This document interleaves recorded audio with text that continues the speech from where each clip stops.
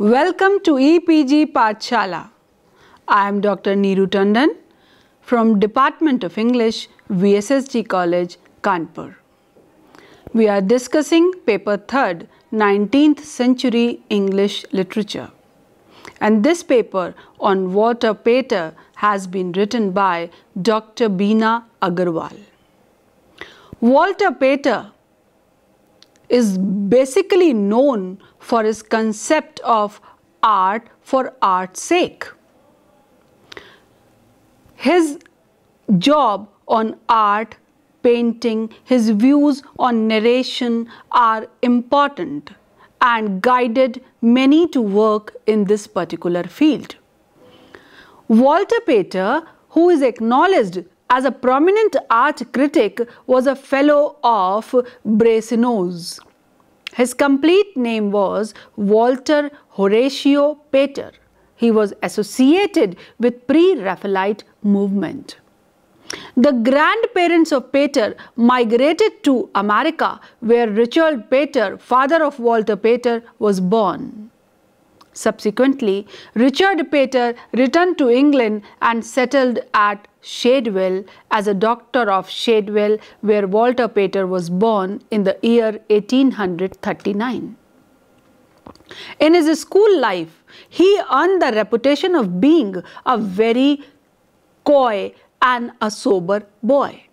He devoted towards his studies of art and religion. He studied German philosophy and literature in 1865 when he visited Italy, and Pisa and Florence opened the windows for Italian art and culture for himself. There he learned the great Italian artist of Renaissance. With his serious speculations on art and literature, he started contributing to Fortnightly magazine edited by John Morley. In 1873 came out his collective essays in one volume entitled Studies in the History of Renaissance. As a literary artist, Pater got exceptional reputation as an art critic. Oliver Elton, in his celebrated study, A Survey of English Literature, comments, "In approaching the Renaissance, Pater does not claim to do the work of excavation or the professional expert. Some errors of detail in connoisseurship has been found in his book. Nor does he try, like the orderly historian, to show the whole story in perspective. However, in his absence of perfection lie the seeds of his originality and sensibility." Pater, as a leader of aesthetic movement, supported Flaubert's doctrine, art for art's sake. Before we continue with Pater and his theory of art, let us understand two things very clearly. The first is Renaissance, and the second is his concept of art for art's sake. When we talk about Renaissance in literature, we should take it for granted that Renaissance is the rebirth. Renaissance is the reawakening. Renaissance is the remodeling. So whenever in Pater's work you come across Renaissance in literature, try to take it from that angle. Then just understand the concept of art for art's sake. You know that there are two dictums: art for art's sake and art for society's sake or art for morality's sake. I will try to make you understand these two dictums by an example. For example, just take a rose. If you appreciate rose for its beauty, just as a flower it grows, it is art for art's sake. On the other hand, if you appreciate and desire rose because You can have rose water, you can make gulkand, or you can use it for various other purposes. Then this is not art for art's sake. Rather, it is art for some other thing, some other value. And it is known as art for society's sake. Like Charles Dickens, he used this dictum. He never believed in art for art's sake. He used this as art for society's sake. For him, novel was just a vehicle to reform the society. He wanted to purge the evils of the society through his literature. So he always stood art for morality's sake. He was a preacher and he used to tell things to readers through his literature. Walter Pater, on the other hand, is just the opposite. He always believed in art for art's sake. He believed that art itself is sufficient if it conveys that beauty. Here you can compare him with John Keats. Keats, who said, "Beauty is truth, truth beauty, that is all you know and all you need to know." So, Walter Pater also believed in this dictum. His well-known collection of critical essays entitled Appreciations came out in the year 1889. In the year 1895, Dr. Shadwell published certain scattered essays under the title Miscellaneous Studies. Besides of his critical essays, Pater gave a new direction to English literary prose with the contents of imaginary portraits. In 1893, Pater produced Plato and Platonium. Pater considers this volume as the greatest contribution to literature. He said, "If there is anything of mine which has a chance of surviving, I should say was my Plato." Unquote. Pater composed an essay on the metaphysics of Coleridge, titled Coleridge's Writing, contributed to the Westminster Review in the year 1866. In the poems of William Morris, Walter Pater expresses his admiration for Romanticism. His well-known essays Leonardo da Vinci, Sandro Botticelli and Michelangelo appeared in Fortnightly Review. His other essays on art and literature came in the collected volume Studies in the History of Renaissance, and it subsequently came out in the form The Renaissance Studies in Art and Poetry. The essay entitled The School of Sciorgione appeared in Fortnightly Review contains Pater's well-known maxim, "All art constantly aspires towards the condition of music." Unquote. The final paragraph of the 1868 William Morris essay were reworked as the book's conclusion. Pater's style is highly polished and appropriate to express delicate meanings. Still, it has been criticized for being slow and over-effeminate. Sometimes the thoughts are so complex that they go beyond the power of comprehension. Pater's vision of beauty, that is an important aspect to understand Pater. As you know, that when we just try to understand the writer's vision of beauty, like Wordsworth when he said, "Beauty lies in the eyes of the beholder." It depends upon one, the way he wants to look at that particular thing. What are his expectations from that particular thing or person? Only then one can decide that whether that particular thing is beautiful or not, because beauty lies in the eyes of beholder. One thing that is beautiful for one person may not be that beautiful for the other person. So what was Walter Pater's concept of beauty? There are various things to understand in this regard. Beauty is the gift of God. Art elates human spirit. Artist must capture the inner life of things. Intellectual Epicureanism. Artist must recommend beautiful. Beauty is identical to truth. Consciousness of beauty in all things. Art must appeal to imagination. Two things are there to be noted. One, that beauty is identical to truth. Whatever Pater said, it is not that new because already Keats has propounded it. Beauty is truth and truth beauty.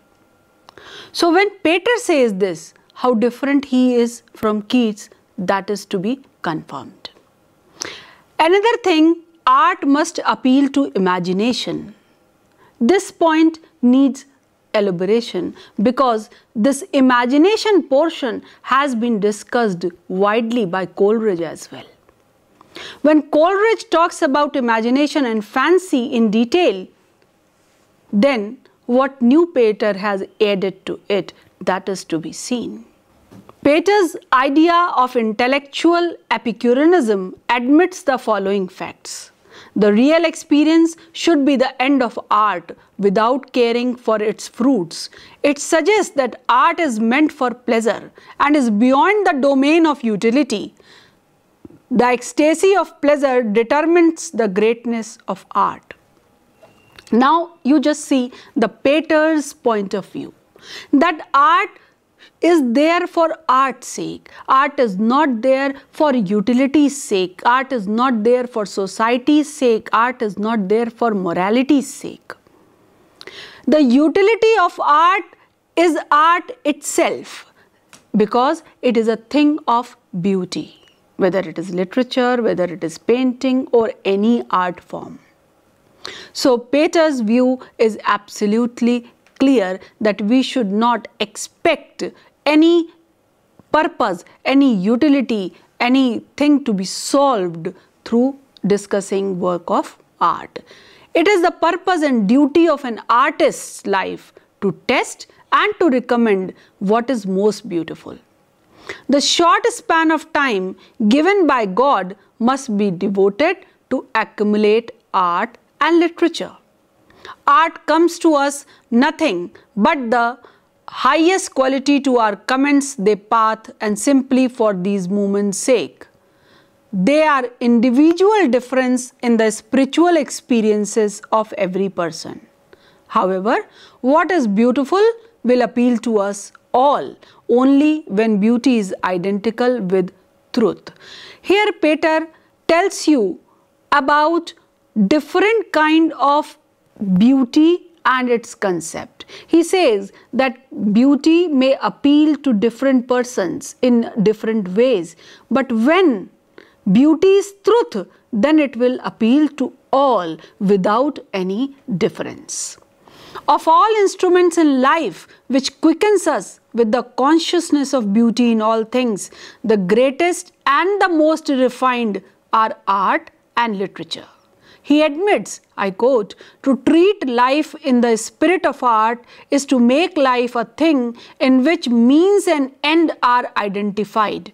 To encourage such treatment is the true and moral significance of art and poetry, unquote. For Walter Pater, literature and art are not merely a part of life, but they seem to become whole of life. He wanted to convey that there is no part in life which you can just stay away from literature or from art. One way or the other, art and literature are just admixed with your life. Pater, in elaborating the concept of art, emphasizes three qualities of literature: the matter, the manner, and the quality of giving pleasure. As per him, to test any piece of literature, these three things are very important: the manner in which it has been written, like the style; the matter, it means the content, what writer wants to convey; and the third thing is the pleasure it is attributing to the readers or to the onlookers. The term matter denotes the quality of containing thought. The manner refers to the quality of communicating thoughts and the power of a work of art. It must appeal to our imagination to make the poetic truth more convincing. Now, one essay by him, the book by him, Studies in the History of Renaissance. There are certain important points that the three essays, Leonardo da Vinci, Michelangelo and Sandro Battisti, came in History of Renaissance. Concept of intellectual excitement or desire for beauty is there. It reconstructs lives and works of French, Italian and German painters. Emphasis on the impressions on the work of art was given. Reconciliation of Christianity with the religion of ancient Greek. Concept of vehement sentiments. The Renaissance, considered as the monumental work of Pater's artistic vision, came out as a result of his wide study and teaching at Oxford, along with the formative visits to the continent. In the essay, Leonardo da Vinci expresses his views on Leonardo's famous painting Mona Lisa. Through the essay, he tried to establish the elegance of the art of the painters. In Renaissance, Pater promotes impressionistic theory of art. He tries to establish that it is the responsibility of an aesthetic critic to realize and to pour out the distinctive impressions of a work of art. Now, what do we mean by impressionistic theory of art? Impressionistic theory creates a different impression. Art has got a vision and that vision is being conveyed. Art is not an appreciation of the object only, but the realization of beauty. Because appreciation can be biased, but realization of beauty is based on truth. He says, I quote, "The task of aesthetic critic is first to realize distinctly the exact impression that a work of art makes upon him, then to determine the source and conditions, the virtue or that impression, and finally to express that virtue so that the impression it has made on him may be shared by others." Unquote. That is the example of his impressionistic theory of art. In his another work, Preface, he has discussed realization of beauty is an absolute phenomena. Beauty is related to human experiences. Now, what he wants to say by this, that beauty is related to human experiences, that when we find anything beautiful, certainly it depends how we interacted with that particular thing, whether our experience is good or bad. If anything that pains us, that gives us problems, the experience is bad, then that is not beautiful for us. Character of beauty is beyond theoretical framework. One can only feel it, cannot theorize it. Appreciate the various dimensions of beauty. Beauty is not just for your eyes. Beauty is to be felt.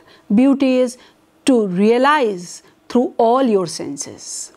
Reality depends not on the experiences but on impressions.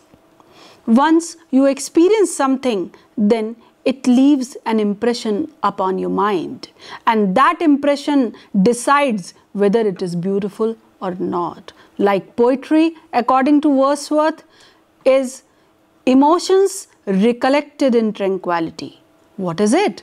It is the impression left on your mind that you just recollect when you are sitting quietly in tranquility. Same is the case with beauty according to Walter Pater. Let's discuss Walter's views on art. According to him, the major points are: estimate the effect of the work of art. Art is beyond the domain of logic, just like God. You cannot realize God. You cannot just logically define His presence. You cannot see Him, but you can realize. You can have faith in Him. In the same way, art is beyond the domain of logic. Aesthetic criticism defines the sources and impressions of beauty. Artist is the track, the principle of beauty. Art and philosophy move in one circle. Art shares the totality of human experience. Fundamental unity in all forms of art are there. And most importantly, art generates human sympathy. Walter Pater wants to convey that this human sympathy means art should be for the welfare of the human being, human generation. The key concepts are that critics have made efforts to find out a universal formula to define the nature of beauty in the abstract. The term beauty is a relative concept related to the nature of human experiences. Beauty can be defined not in its abstract form but in its concrete form. An aesthetic critic is expected to convey strong impressions instead of getting himself lost in the dilemma of the analysis and metaphysics. In aesthetic criticism, reality is estimated in terms of one's own impression. Now, the impressions created upon other people cannot make you feel that experience. In this case, everybody's experience is personal. The various objects that come under the canopy of the aesthetic criticism, including poetry, music, accomplished forms of human life, are the manifestations of various forms and forces. All the works of art or the forces of nature producing pleasurable sensations are unique of its own kind. An art critic must be gifted by the power of being moved by the presence of beautiful objects. He wants to say that you must have got a heart to praise beauty. A hard-hearted man cannot claim that he is an art critic. A man of genius may produce a mass of verses, but it is not essential that every part might be beautiful.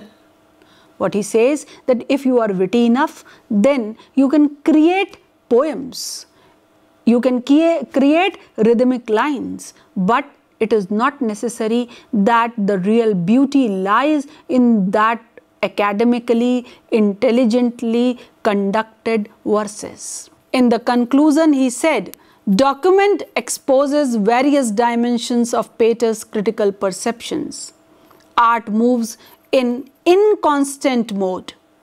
Inconstant movement is the tradition of modern thoughts. Principles of physical life determines human will. Why this inconsistency is there? Inconstant, again and again, Walter repeats. Why?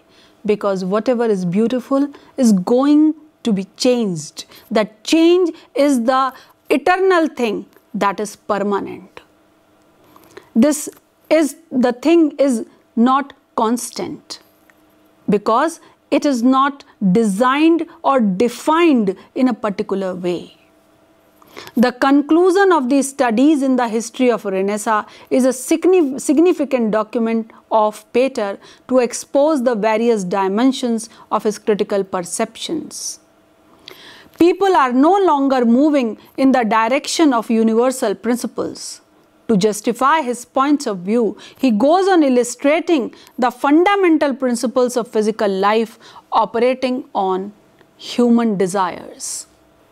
The main points of Pater's concept of physical life and art are that physical life is a combination of natural elements. Combination determines movement. Idea of coordination. Like organic unity, action also moves in a system. Isolation is restricted. No independent motion of elements is there. Constant motion of different elements can be seen. Senses are governed by elementary forces. Physical actions are a design in web. Inward thoughts are more rapid. Inward action moves with greater force. Inward actions seek outward expression. Internal actions are acute and intense. Inward thoughts are race of midstream. So this differentiation between inward and outward expressions is to be considered. Walter Pater continues that philosophy, religion, culture and art, they perform identical functions in the life of the human beings. These are the arenas of learning that enhances the capacity of sharp and unusual observations. However, there are widespread variations of the intensity of movement and sensation to determine the conditions of the experience. Pater's idea of experience takes into different spheres and observation dwarfed to the narrow chamber of the individual mind. Impressions lead to strong reactions as well.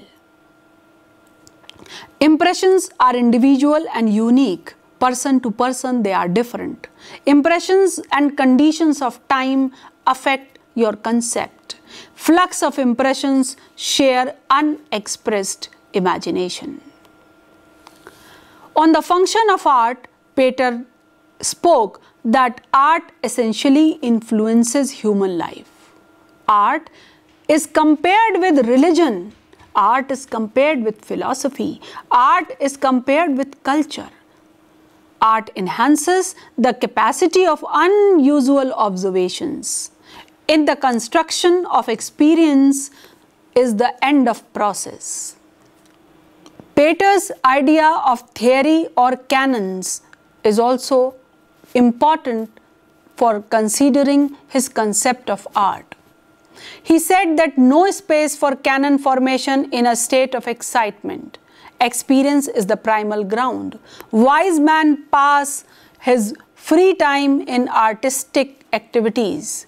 Artistic experience induces enthusiasm for humanity. Now, it's a very beautiful concept what Pater tried to define. Intellectual excitement, how it helps in filling the intervals of human life. He said, experience leads to excitement. Excitement leads to pleasure. And pleasure leads to response. And finally, response shapes the creation. And intervals fill with high passion. So experience, excitement, response, all are well connected. They are connected with pleasure, they are connected with creation. So experience, once again I repeat, experience, it leads to excitement. And excitement just connects with pleasure. And pleasure determines the response, and response ultimately is responsible for creation. I quote, "Great passions may give us a quickened sense of life, ecstasy and sorrow of love, the various forms of enthusiastic activity, disinterested or otherwise, which comes naturally to many of us. Only be sure it is passion that does yield you the fruit of a quickened, multiplied consciousness. Of such wisdom, the poetic passion, the desire of beauty, the love of art for its own sake has most. For art comes to you proposing frankly to give nothing but the highest quality to your moments as they pass, and simply for those moments' sake." Unquote. To sum up, I will just say that understanding Walter Pater is understanding beauty. If you can understand Keats's concept of truth is beauty, beauty is truth, in the same way when Walter Pater expresses his point of view and says that concept of beauty may be different for everyone, but the object of beauty, if it is imbibed with truth, if it is admixed with truth, then it is same for everyone. Then this will appear beautiful to everyone. He also stressed on importance of expression and impression. He also told you about the work of art that will be beautiful, and the concept of beauty should be art for art's sake, not for utility's sake, not for society's sake, not for morality's sake. To understand art for art's sake, it is essential that you should not have any kind of expectations, either in the worldly sense or in any other way. Art itself is sufficient to give you pleasure, and that pleasure is the ultimate goal of art. I told you through the example of rose that if you praise rose just for its beauty, it is art for art's sake. If you praise rose because you can get rose water or gulkand out of it, then it is art for utility's sake. That is not at all advocated by Walter Pater. So, read Walter Pater to enhance your concept of art and beauty. Thank you for visiting EPG Pathshala.